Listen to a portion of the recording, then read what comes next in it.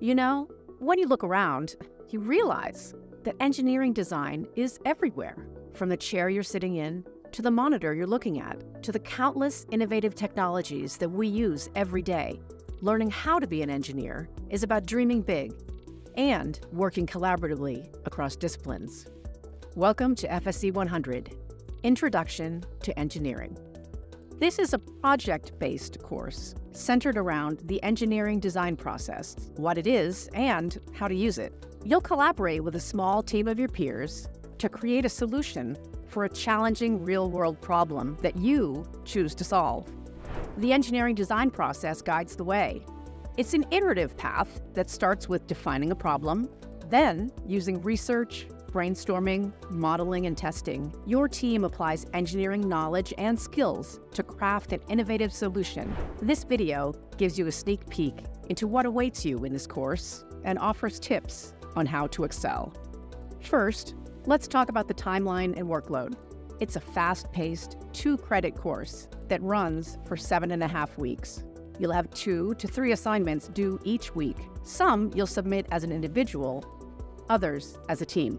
Expect to dedicate 12 to 13 hours per week to stay on track.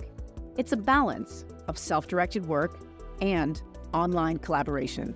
You'll learn some valuable project management skills, which are necessary to plan and schedule the tasks for the project. Each member of your team will sketch design ideas and make a 3D model using CAD software. You'll also learn how to build an electronic circuit board with inputs like sensors and outputs like motors. And then you'll learn how to program the board using Arduino code, very similar to C++. Developing communication skills is also a big part of this course. Along with writing technical reports, your team will create a multimedia presentation to showcase its ideas and proposed solutions. In the past, teams have created squads of simulated robots that work together to solve a problem, like automating agricultural tasks for an inaccessible farm site. Your team may choose to focus on an issue that's closer to home, like pet grooming, or a challenge that's completely out of this world, like asteroid mining.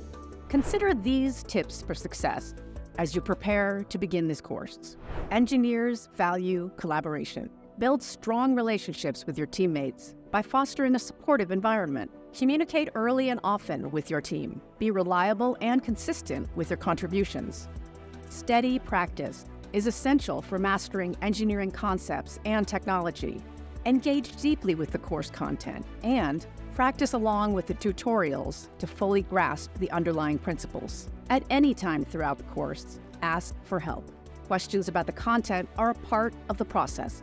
Seek the answers through virtual office hours, online Q&A forums, or one-on-one consultations.